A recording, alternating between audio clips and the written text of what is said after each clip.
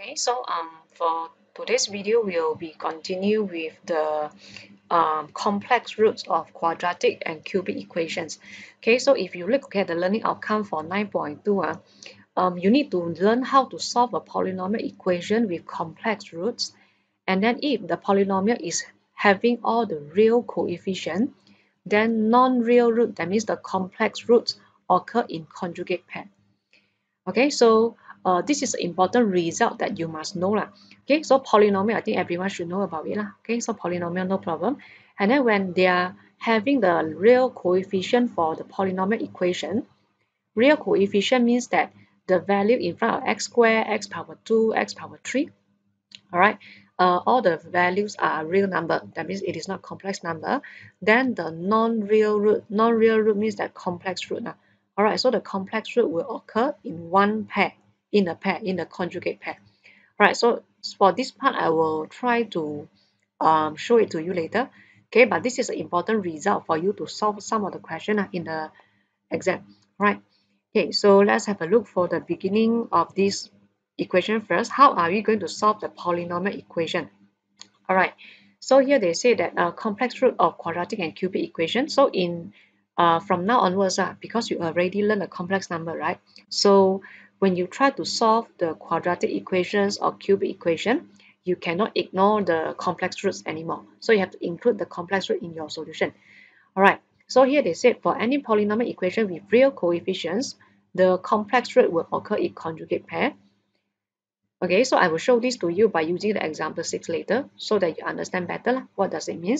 And then to get the roots of cubic equation, you might need to apply the long division. So it is something very similar to when you want to solve a cubic equation or quadratic equation that we learned in chapter 1.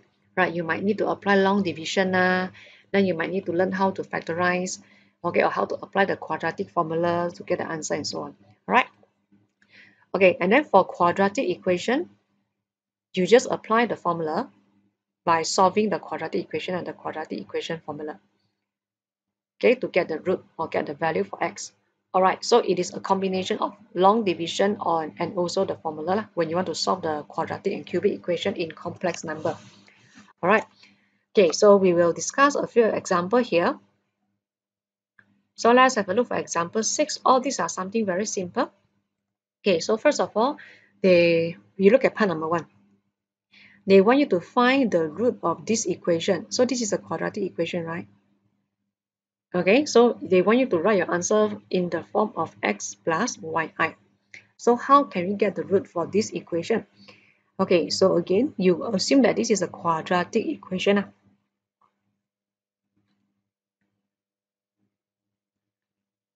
All right, so if you try to factorize, you realize that you cannot factorize it actually. Therefore, to get the value for z, you just apply the quadratic formula, which is negative b. So negative b means negative 1. So I hope that you still remember what is b, right? B is the value in front of the z. Okay, then after that, plus minus b squared minus 4ac. So b squared is what? B squared minus 4ac. Then divided by 2a. All right, so just a reminder, a means the value in front of z squared. C is this one, the constant term. Okay, so after you apply this in the formula, then you are having 1 plus minus, I think you should have square root negative 3 divided by 2. Okay, so maybe last time you will just stop here and then you write ignore because square root negative 3 is a math error. All right, but for now, we need to actually try to continue. All right, so if you continue to simplify, then you're having 1 plus minus square root 3, 1 divided by 2. Okay, so if you have a look in detail for this answer, you have plus and minus, right? So that means you have two answers here actually. One is 1 over 2 plus square root 3 over 2i. This is one of the root. Another one will be 1 over 2 minus square root 3 over 2i. So this is the value for z. okay, the root of this quadratic equation.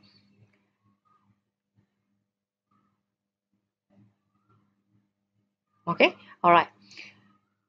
So it's very simple because you just apply the formula for the quadratic equation, then you can straight away get the root. Okay, so now I want you all to have a look for all the coefficient in front of the z and z square. So if you look at this coefficient is 1, right? It is a real number. Then this coefficient is -1, okay, also a real number. Then the constant term here is also a value 1, which is also a real number. So you will see that all these number here, all are real number and we call it as real coefficient. That means the values, the coefficients are values. All right, real value, real number. So we call them as real coefficient. So when you're having a quadratic equation or cubic equation with real coefficient, you will see that your complex roots. So all these are complex root because your answer got I, right? Okay, so you will see that the complex root appear in conjugate pair. So that means the sign for the I, the imaginary part, is different only. Okay, so they appear in conjugate pair. This is the meaning. All right. Okay, so you must know that with the equation with real coefficient, then when you want to solve for the roots will appear in conjugate pair because you can see that the formula got plus and minus. That's why automatically they are in the conjugate pair as the answer. All right, so this is what we have for part number 1. Okay, so if you continue to part number 2, okay, so part number 2, what do we have? We are having z squared minus 2iz minus 5 equals to 0.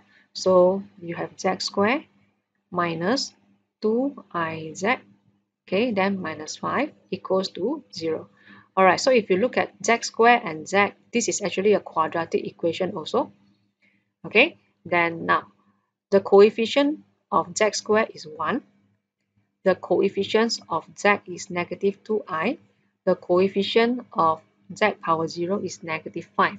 So I just want to let you know that this is A, this is B, and this is C when you want to apply the formula for the quadratic equation. Okay, so again, please take note also, for this one, this is not a real coefficient.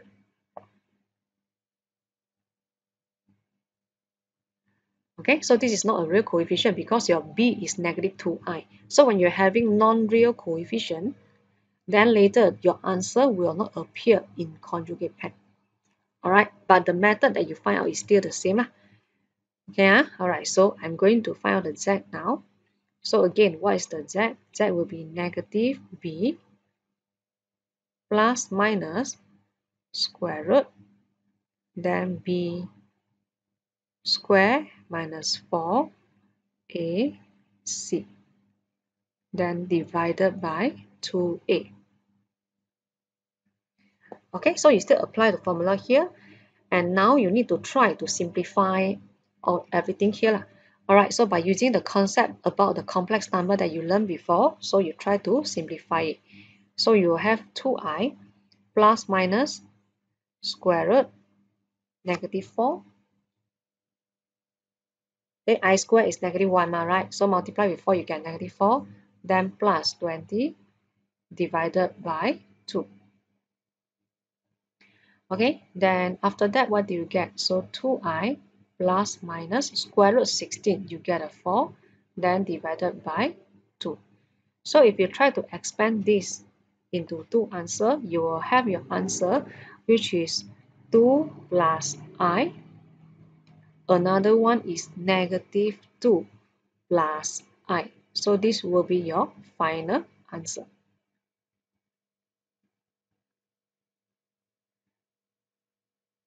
Okay, so to get the answer, it is not hard, just that you need to know how to simplify all the terms, okay, all the important concept in complex number only.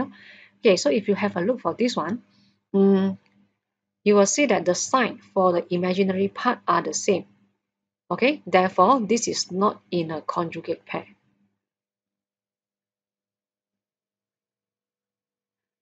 All right. Why it is not in the conjugate pair for your answer? Because this one, the b is not the real coefficient. Therefore, it does not appear in conjugate pair for the root. But for example 1, part 1, you see that all are real coefficient. Therefore, your final answer for the root actually is in conjugate pair. Alright, so that's the meaning. And this concept is a very important concept that you need to know, because in exam, right, most of the time they will need you to apply this concept or idea, okay, to answer the question. Like this example don't have lah, but maybe in other complex number example, they usually will want you to use this concept to answer lah. Alright, so it is a very important concept, although it is very small, okay, but it is a very important concept. Alright, okay, so if no problem, then I will want you to spend some time to solve part number 3. So for part number 3, they want you to solve this equation. Again, it is a quadratic equation, and I think it is very obvious that you can see that the b, okay, the b here is not the real coefficient. Therefore, your final answer will not appear in a pair of conjugate. Alright, but by applying the same method that I showed you just now, the answer that you get for part number 3 should be 1 minus square root of 3i. Another answer is negative 1 minus square root of 3i. So this will be the answer for part 3. Alright, so please spend some time to solve it and see whether you can get this answer or not.